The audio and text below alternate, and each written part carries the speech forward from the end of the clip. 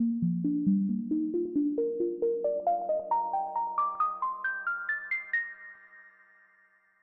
of us have a yearning within us to leave the rat race and the chaos of modern life and retreat to a more peaceful and fulfilling existence. Most won't follow through on that urge, but for the brave souls that truly venture into a life off the grid, or at least on the fringes of the grid, there are some big mistakes that are waiting for the ignorant and naive. The biggest one is to think you can continue to have the same lifestyle with respect to energy that you're used to on the grid.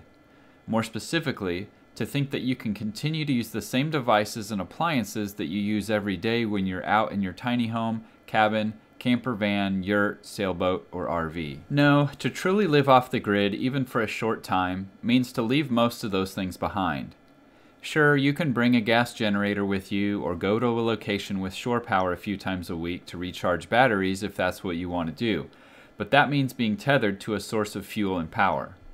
To be fully committed to a self-reliant, off-grid lifestyle means generating your own power. And you'll never be able to generate as much power or deliver it at all hours of the day like the electric utility company can. So now that I've depressed you with the cold, hard reality, let me cheer you up a little bit. There is an answer. If you're a subscriber, you know that this is going to have to do with solar, and you're right. But solar is the obvious answer to off-gridding, so I won't waste your time with such an obvious answer. The key is to switch your usual devices to models that can use direct current. All of the devices and appliances in your house use alternating current, which is the type of electricity supplied through the outlets in your walls that come from the electric utility. But most of these devices switch that power back to direct current before they use it. Ever seen one of these? That's the purpose of these ugly things, is to convert that AC power to DC. All of the electronics in your house use DC, and that means basically everything will have to convert at least some of this power to DC. And this conversion is wasteful. The average AC to DC converter is about 80 to 90% efficient. Now 10% loss might not seem like a lot, but when literally everything you're running is wasting 10% of its power, that adds up. But that isn't enough of a problem to focus an entire YouTube video on. The problem's worse because most off-gridders, which are folks boondocking in RVs, camper vans, boats, and cabins, use 12-volt DC as their power source from batteries, generators, and alternators. This power is then turned into 120-volt AC for those in the United States by an inverter. 12-volt DC inverters are plentiful, cheap, and easy to find. They also match the most common deep cycle battery voltage, which is 12 volts. Almost every car, truck, and RV in the world uses 12-volt DC. So why is this bad? Because 12-volt DC requires 10 times the amount of current to provide the same amount of watts as 120-volt AC. And high current is the enemy of batteries. High current can actually make lead-acid batteries provide overall less power than they can at low current. But even with lithium batteries, there's a limit to the amount of current that a single or a couple batteries can provide, and that means a hard cap on the amount of power your inverter can provide. Let's look at an example. There are low wattage microwaves on the market, and we'll get to that in a few minutes, but the average small microwave consumes about 1,000 watts of AC power. So if we have a 12-volt battery as a power source supplying power to an inverter to power the microwave, and that inverter is 90% efficient, the battery will have to provide 1,110 watts or 92.5 amps. Luckily, microwaves don't have to run very long, so the overall amount of power consumed won't break the bank. But in order to supply almost 100 amps for a minute or two, you need a pretty stout battery or multiple batteries. For example, with a lithium battery, you're looking at between $600 and $900 for a 12-volt deep cycle battery capable of continually producing 100 amps. And forget about having the air conditioner or coffee maker or any other devices running at the same time. We just aren't used to making these kind of compromises in life. So to help with the situation, simply change as many of your devices and appliances to run directly from DC power as you possibly can, and consider changing your electrical system to 24 volt or 48 volt. I'll leave the 24 volt and 48 volt topics for another video, but in essence, by using a 24 volt DC electrical system in your off-grid home, you'll cut the current in half, giving your batteries a break and wasting less electricity in voltage drop. They're hard to find, and some may appear at first glance to be more expensive, but there are direct current powered versions of most appliances. And even the ones that don't really have a direct current option, like microwaves, will have a lower energy version available that will be more friendly to your off-grid systems. But does switching to a DC version of a fridge, for example, really help that much? Especially if it costs more up front. Let's take a look.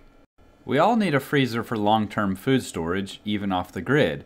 So let's compare this run-of-the-mill alternating current model that you can get from almost any appliance store with this specialized direct current model of about the same size. A lot of people might freak out at the radical difference in price of these two models, but let's keep digging. First, let's compare the performance of the two models. The DC model uses a lot less power than the AC model. Some of you might be tempted to believe that the DC model uses a thermoelectric cooler instead of refrigerant, but that isn't the case.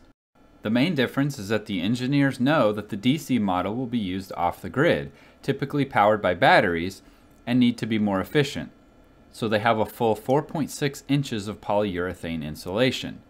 That and part of the increased cost goes to using a more energy efficient compressor. Even though these two freezers look the same, they're engineered very differently. So, what does this mean in terms of cost? Surely it takes years and years to make up the difference in the initial cost, right? There's several ways to financially analyze this, so I'll show you two methods. First, let's pretend the freezer is the only thing in the world you need to power. It requires 345 watt-hours per day to run, so that's almost 29 amp-hours of energy. If we give ourselves some cushion and go to the next common size up, a 45 amp-hour lithium battery that could run this freezer around the clock with no problem, like the MillerTech premium 45 amp-hour battery, costs us $355. The freezer can connect directly to the battery, so there's nothing else to buy.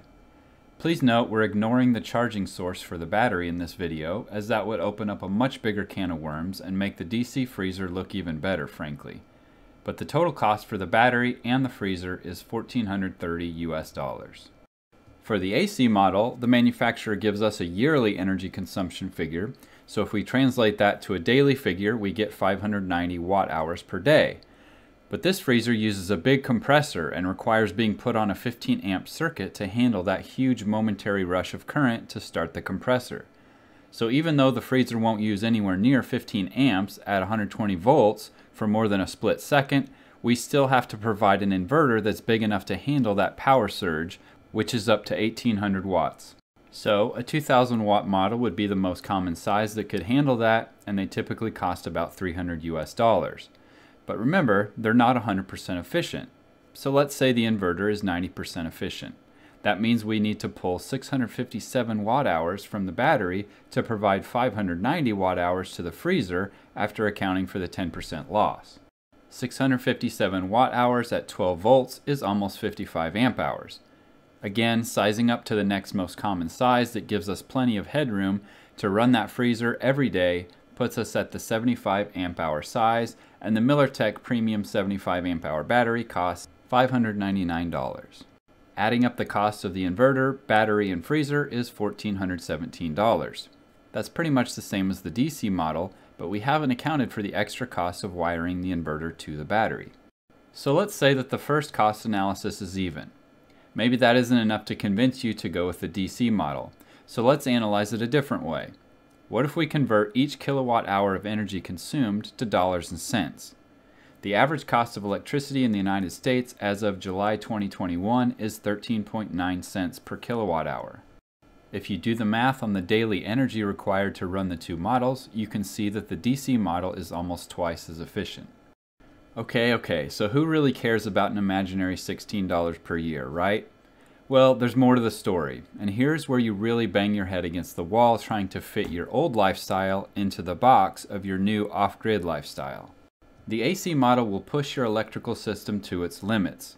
1800 watts of surge power is no joke, and that's only one device. If you had alternating current versions of all your appliances, you would need a similar electrical system to your house in your RV, or your tiny home, or your log cabin, and that just isn't practical. Think of all the extra complexity that adds to the system. More points of failure, more weight and square footage taken up by the electrical gizmos, and more safety issues. And we didn't even talk about the jumbo-sized solar panel system or gas generator you would need to recharge each day. In conclusion, it's a mistake to think you can take all the trappings of your grid-connected life out into the boonies and use them the same way. You have to carefully weigh and measure what your needs are and separate them from your wants.